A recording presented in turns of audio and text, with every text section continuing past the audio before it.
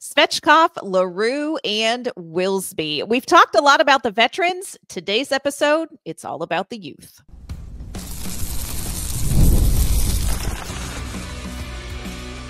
You're Locked On Predators, your daily podcast on the Nashville Predators, part of the Locked On Podcast Network, your team every day. Welcome to the Locked On Predators podcast. Thanks for making us your first listen of the day. We are your free daily Nashville Predators podcast.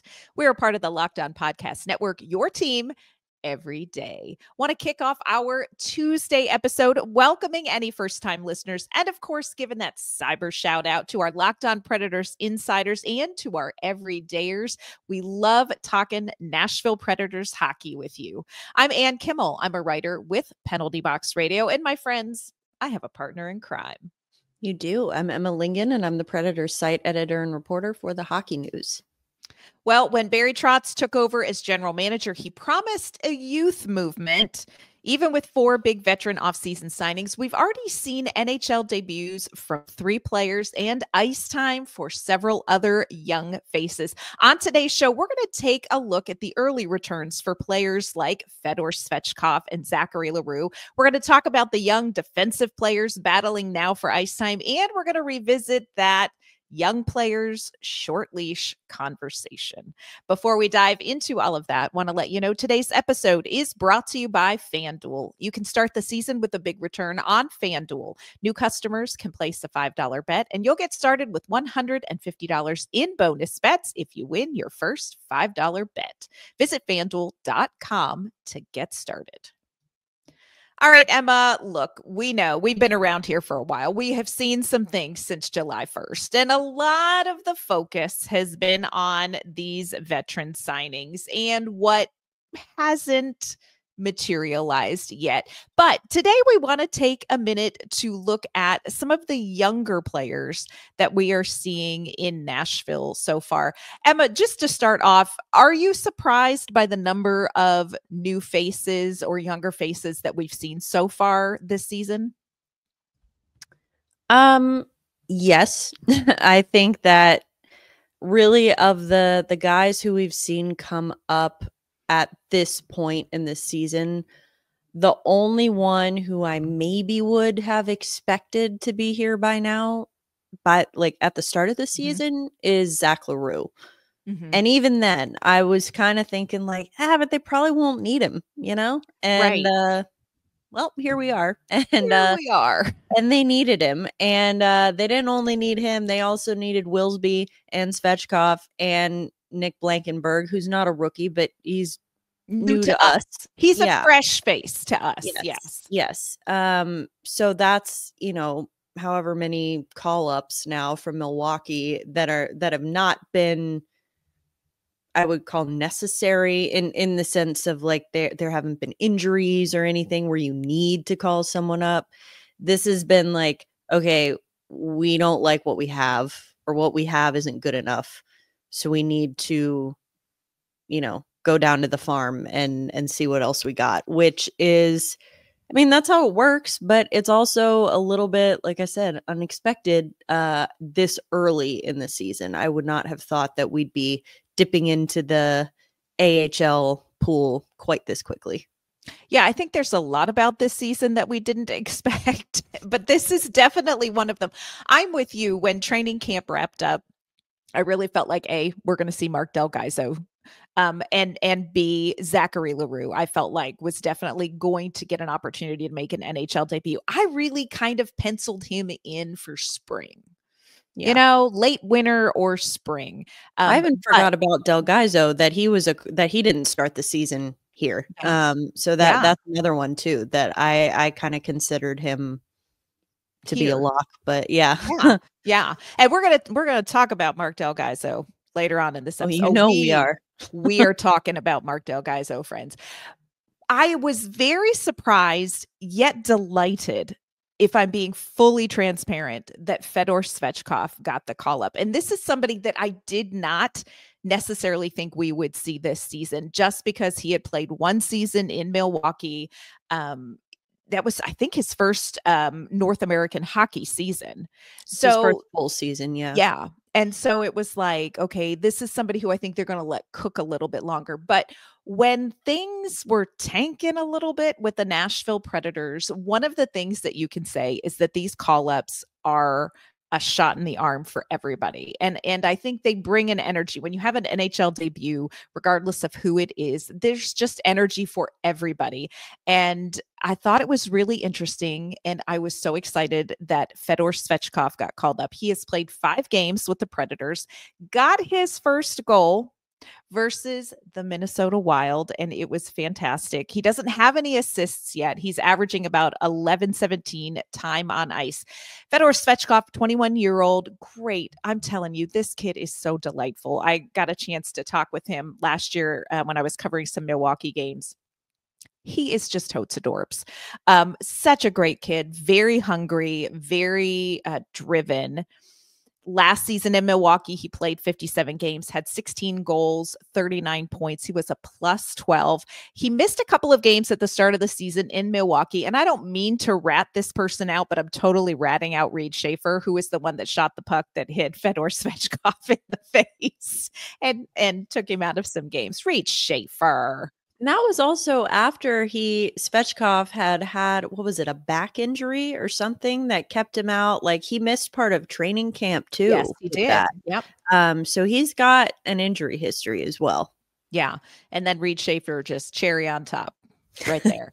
But we've gotten a chance to see Fedor Svechkov. And so I'm curious, Emma, I know we only have 5 games to look at. This is a very small sample size at the NHL level, but what are your first impressions of this young kid?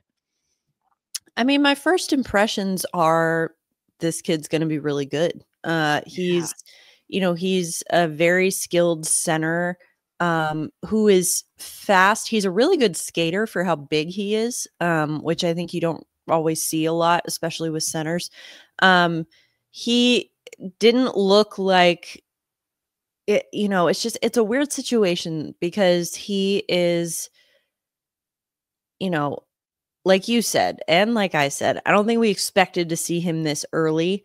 I don't think that he looks not ready or anything. I think that he looks like he belongs, but I think that the Predators probably would have had higher aspirations for him, than to be in the position he's in right now. And this ties into our conversation that we'll be having later about young players getting a short leash and getting less playing time than they otherwise would.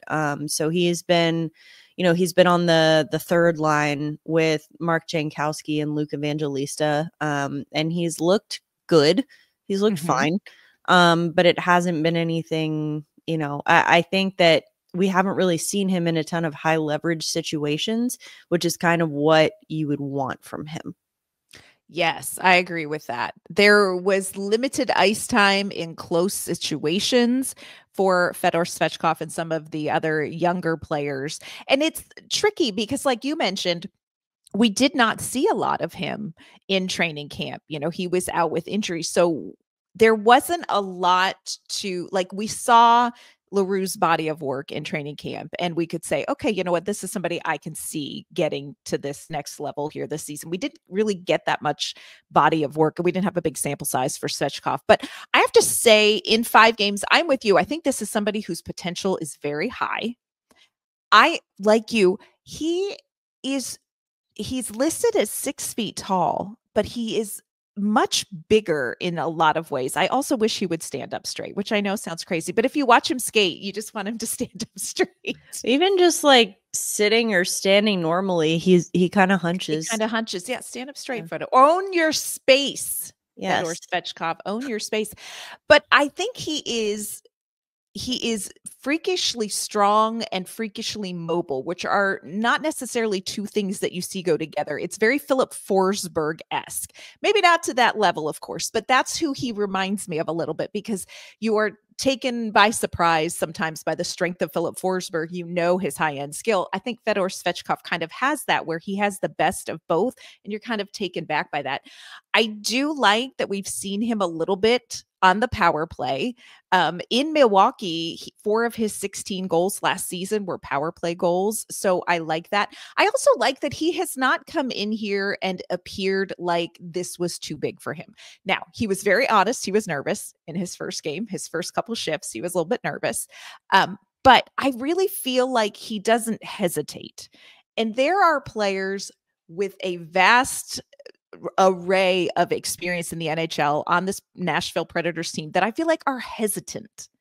And I don't know that we've really seen that from Svechkov. Like, this is a kid who's shooting the puck. This is a kid who is carrying the puck into the zone. This is a kid who's going to the net front and battling for space. And that for me is really encouraging. Yeah, and that's, partly why I think this kind of gets glossed over or overlooked a lot, but that's kind of part of why I like having him, at least to start, in his early NHL career here.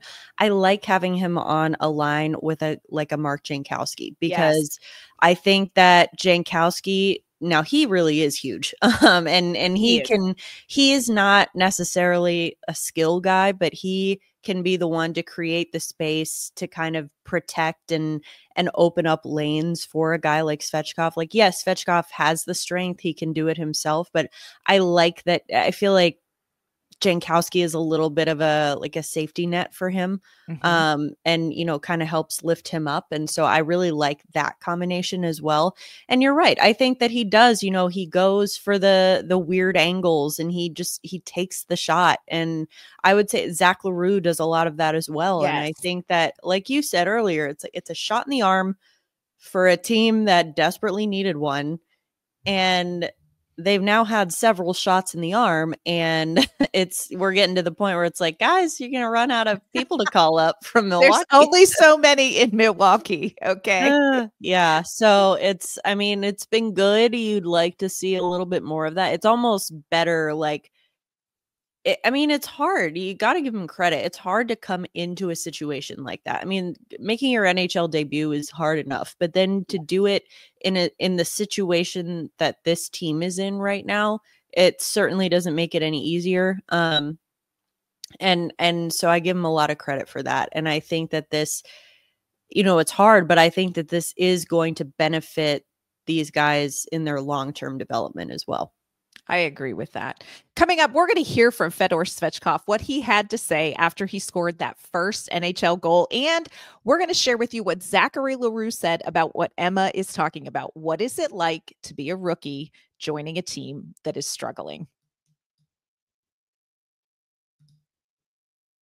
Today's episode is brought to you by Prize Picks. Prize Picks is America's #1 daily fantasy sports app with over 5 million active members. Prize Picks is the easiest and most exciting way to play daily fantasy sports. All you have to do is pick more or less on 2 to 6 player stat projections and watch the winnings roll in. It's the way daily fantasy sports should be played. It's not you against 1,000 strangers. It's just you against the Prize Picks projections for your favorite players in your favorite sports. Prize Picks puts its members first, so all withdrawals are fast, safe, and secure. When your picks hit, you can withdraw your money in as quick as 15 minutes. Look, we know the Predators are leaning heavy on UC Saros to protect the net. Why not include a more pick on Saros saves this week? So download the Prize Picks app today. Use our code LOCKEDONNHL, and you're going to get $50 instantly when you play $5. That's code LOCKEDONNHL on Prize Picks to get $50 instantly when you play $5. You don't even need to win to receive that $50 bonus. It is guaranteed. So check out all the action at Prize Picks. Run your game. All right, Emma, we got to see Fedor Svechkov's first NHL goal. This is going to be the first of many. I really think this is a young player who's really got something there. It was in Minnesota, so we didn't get a chance to talk to him, but we did get video of an interview. He was asked about scoring that first goal and what he is hoping to work on going forward. This is what Fedor Svechkov had to say. I was so excited last couple of games because I had a couple scoring chances, and I feel like I can score and do more on the ice.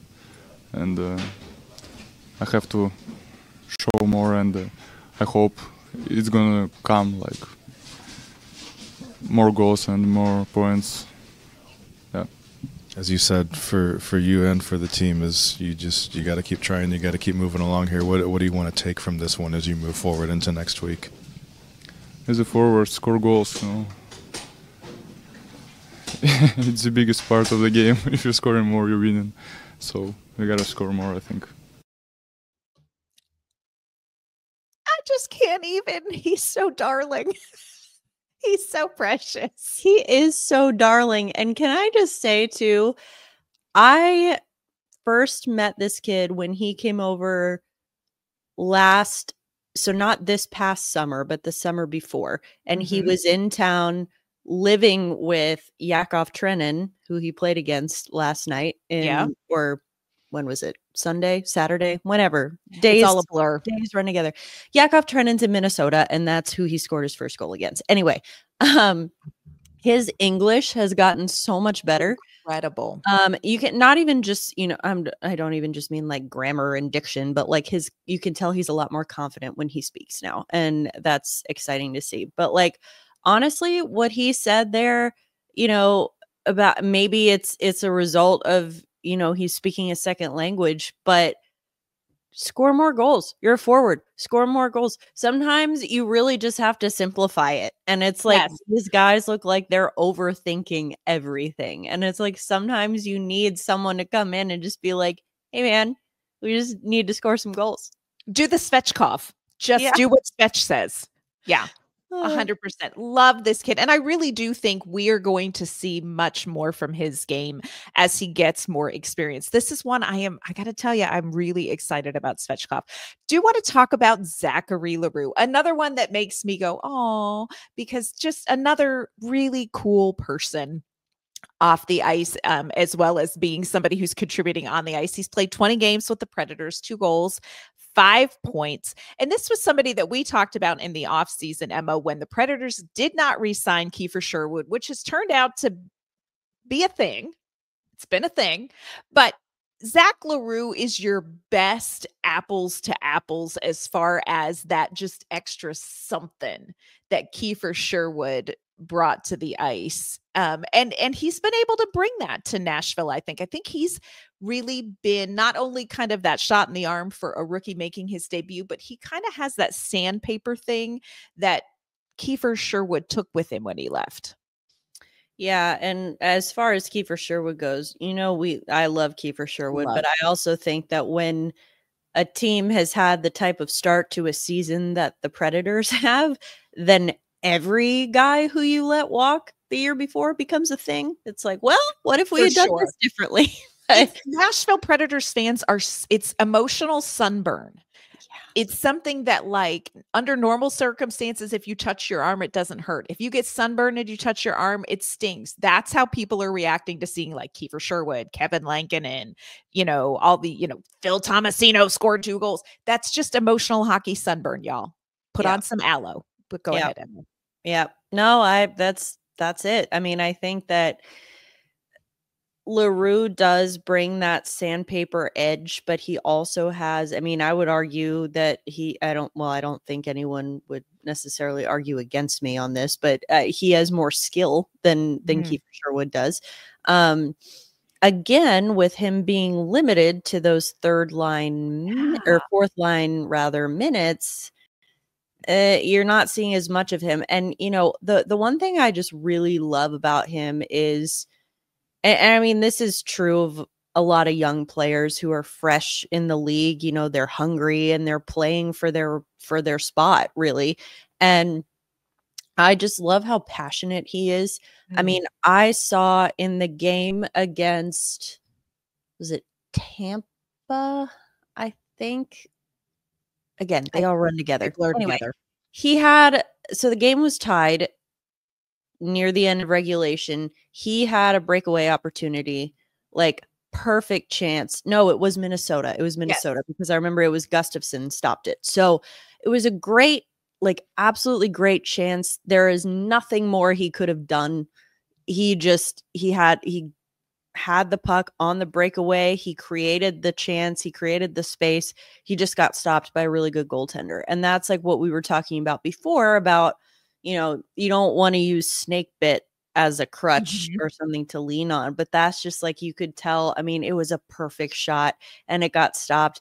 And you could see like minutes later how upset L'Heureux still was that didn't go in. And it's like, that's where you get, on one hand, I like the passion, but at the same time, I'm like, well, now let's not get too upset because we still need you to go out and keep doing that some more, because if you keep doing things like that, they will go in. They will go in the back of the net. And so I think that, again, this whole team right now is just struggling on an individual level. And this is what we talked about on yesterday's show. But I think that it's hard to really kind of boost each other up and lift each other up when everyone is kind of struggling. And so I think for a guy like him, I really like his energy, his fire. I think he's doing all the right things. He has managed to not get benched yet by Andrew Brunette, which is saying something. 20 games, y'all.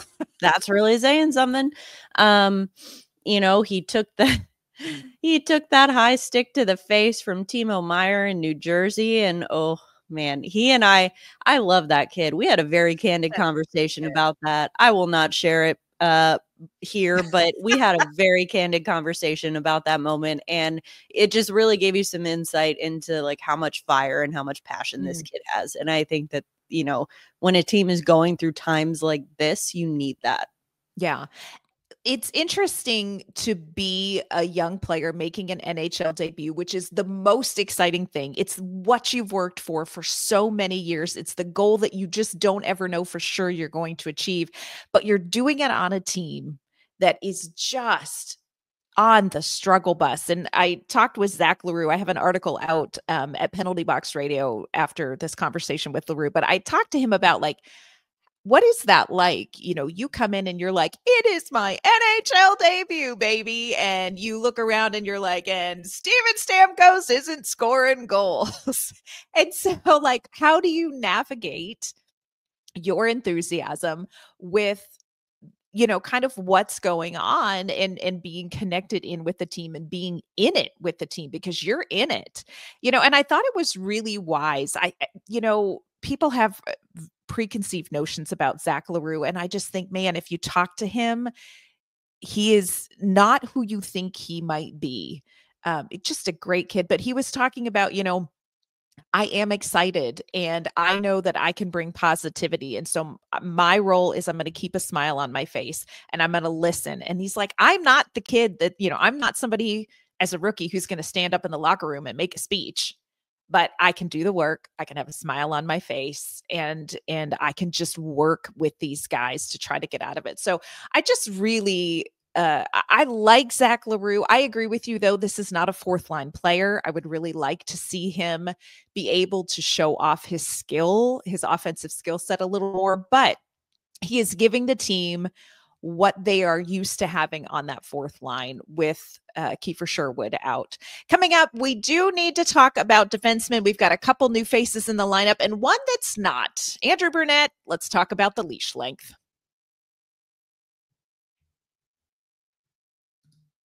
Today's episode is brought to you by FanDuel. Get ready to tackle the NFL action with FanDuel. It's America's #1 sportsbook.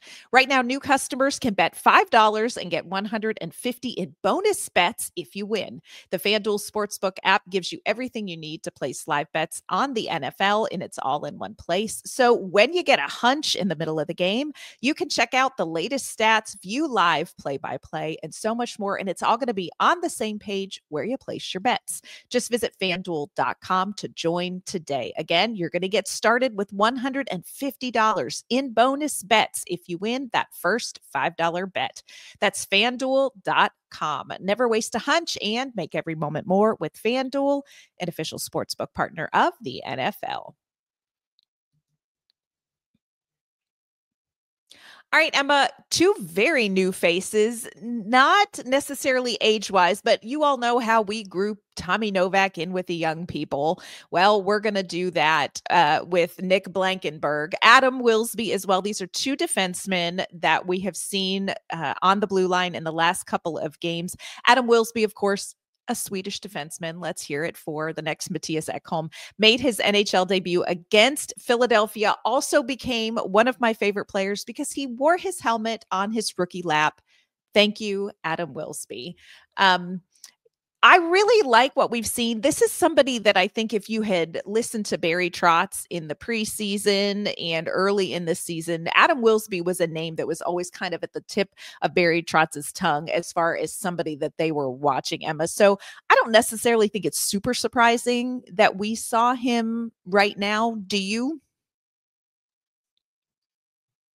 No, I mean, again, maybe a little bit earlier than I would have thought. But I mean, I thought there was a chance we might even see him last year. I mean, Barry Trotz really likes him.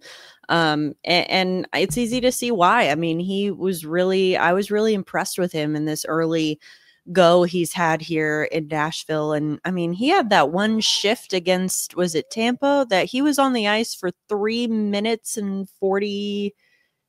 No, again, it was Minnesota. He was on the ice for like 3 minutes and 43 seconds or something. It was ridiculous. And I think Derek McKenzie was the one who said, yeah, that's probably a record that he will hold for some time. I don't think we're going to be trying to beat that anytime soon. But I mean, again, the moment hasn't looked too big for him. It's been, he's looked really solid and really good on the back end there. Yeah, and he played several seasons in the Swedish league. I just have a thing. I think players who play in the Swedish hockey league or players who play in the Finnish professional hockey league, those two places make men out of boys. And I really think he kind of came in here with a really high-end defensive skill set. The other one that we need to talk about is Nick Blankenburg. And let me tell you, this is what I know about Nick Blankenburg. He is doing stuff because not once, but twice during Nashville Predators games that Nick Blankenburg has played in, there are balloons on the screen. We don't know why that works, you all. I don't know. For you listening on audio, balloons just popped up on the screen. We're really celebrating. Balloons for Nick Blankenburg. Balloons for Blankenburg, everyone. My son has called me. You guys. I think it's like, what is going on? My son has called me twice over the last 3 games and been like, who is number 37? He's everywhere. Who is that? And I'm like, that's Blankenburg. And then I paused because I couldn't remember his name. And again, I called him Mr. Blankenburg. He really has been everywhere. This is not his NHL debut. He played, I think, 55 games in Columbus. But this has been a player who has been partnered with Luke Schenn, and the two of them, okay, we see you. Yeah. Well, no, Blankenburg has been with Skjei, I think. Wilsby's been with Schenn. Wilsby's been with Schenn. Yeah. But either way, yes, I think, like, you nailed it. This guy is everywhere. He is everywhere out there. He is like a little wrecking ball. He's out there, and he's out there disrupting plays, and he's throwing his body in front of shots, and he is, really good, smart, heads up defensive play, but he's also trying to, mix it up and really just be kind of a pain in the butt for the opponent. And I really didn't know much about him before he signed in Nashville, but I've been really impressed so far. Yeah, this has been a player who has stood out. And again, you've had to kind of thumb through the roster. Wait a minute, 37. Who's 37? It's Mr. Blankenburg, for everyone who is wondering. Mr. Blankenburg is on the ice. Sir Blankenburg. Sir Blankenburg has reported for duty. One player, Emma, that we have not seen since the New Jersey game. And we're going to talk about this on Locked On Mark Del Gaizo. Mark Del Gaizo has played 16 games with the Predators. He's got 3 assists. I have really liked Mark Del Gaizo's game with the Nashville Predators. The New Jersey game, not great. But let's go down the list really quick. Let's name all of the players who were really great in that New Jersey game. UC Saros. Yeah, we're done. That's the sum. That's it. That's the list. That's the whole list. And so I have to tell you, I have a little bit of frustration that Mark Del Gaizo is benched. Jeremy Lauzon, of course, left that game with injury. This led to Wilsby and Sir Blankenberg being recalled and Del Gaizo stepping out of the lineup. Now, I get you want to get eyes on Wilsby and Sir Blankenberg. I get that. But I do not like Mark Del Gaizo out of the lineup. I'm not a fan of Del Gaizo being a healthy scratch, Emma. Just full disclosure. I really don't like this because not even like I would have been okay. I mean, I wouldn't have loved it, but I would have let it fly if he was a healthy scratch for one game. For sure. Have a reset. Yeah. Quick reset, get back in the lineup, get in the game. I just think having such a young player, like a relatively inexperienced player, and having such a short leash on said player, and again, it's not just Del Gaizo, it seems to be a trend with Andrew Brunette, that has got to do a number on a kid's confidence. If you're going to take him out for an extended period of time. I mean, we haven't seen him since that New Jersey game, and that has really got to mess with your head. And like, yes, I'm big on accountability. He did not have a good game. There needs to be accountability for that. But you know who else didn't have a good game? Every freaking other guy on the ice. So thank you. Why are we singling him out? Why are we singling him out? And like you said, you want to get eyes on Wilsby and Blankenberg, see what you got there. I get that. That's fine. But when Mark Del Gaizo, that one game aside, has consistently been one of your better defensemen. Thank you. Why is he still sitting on the bench? And that really, really frustrates me. And it frustrates me a lot about, I'm still not there, and I'm not trying to open this can of worms, but I'm still not there yet on firing Andrew Brunette. But that doesn't mean that I agree with every single decision he's ever made. And actually, the one that I take great issue with is exactly this, that he is he's doing this and having this really short leash with these young players, because I feel like it's going to damage their confidence. I 100% agree. And we're not touching the rest of that. Like, we just cracking the lid and we putting the lid right back on that Andrew Brunette discussion. But I am with you. That is my biggest frustration. And especially with a young player like Mark Del Gaizo, who was consistent in his performances, has been very good on a team where a lot of people were not performing with consistency. He was, again, not the only player that couldn't get it together in New Jersey. And now he's in a situation where he has to sit and wait to see if somebody gets injured or if Wilsby or Sir Blankenberg screw up to get his chance again. And I'm just not sure that's best for a young player. And so I am with you. This is a concern for me. It's going to be something that I'm going to be watching very carefully, because I think this team is a good team with Mark Del Gaizo on the ice. We'll see what Andrew Brunette says when we call him and tell him. I mean, listen, I agree. And again, if you're going to bench him for one game, fine. I think that that's fair. But at this point, if that's the rationale and the your MO here going forward, then you also should have benched Brady Skjei by now. You should have benched Jonathan Marchessault by now. You should have benched Ryan O'Reilly by now. Like, not saying after, their most recent performances, but in general, those guys have had bad turnovers that led to goals for the other team. And that's essentially why you bench Mark Del Gaizo. He hasn't been in the lineup since.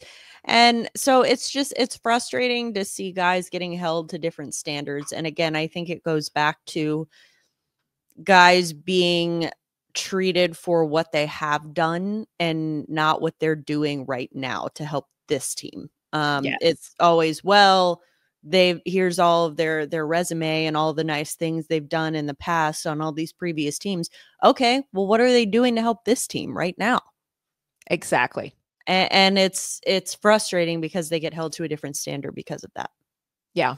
We are going to be keeping our eye on the roster decisions that Andrew Brunette is going to make going forward, especially with these younger players, Fedor Svechkov, Zach L'Heureux, Mark Del Gaizo. Of course, we're going to be watching Wilsby and Blankenberg as well. Would love to know your thoughts on what you have seen and what has stood out to you with these young new faces in Nashville's lineup. Leave us a comment on the YouTube page. You can, of course, reach out to us on social media, LO_Predators. Before we sign off, Emma, where can everyone find you and your work? You can find me on Twitter and Instagram at Emma_Lingen, and you can find my work at The Hockey News. And you can find me on social media at AnnK_Mama on Ice. You can find my work at Penalty Box Radio as well. That's going to do it for this Tuesday episode of the Locked On Predators podcast. Thanks for making us your first listen of the day. Tomorrow, game day, we'll be back and we will be previewing the Preds game against the Maple Leafs. We'll see you then.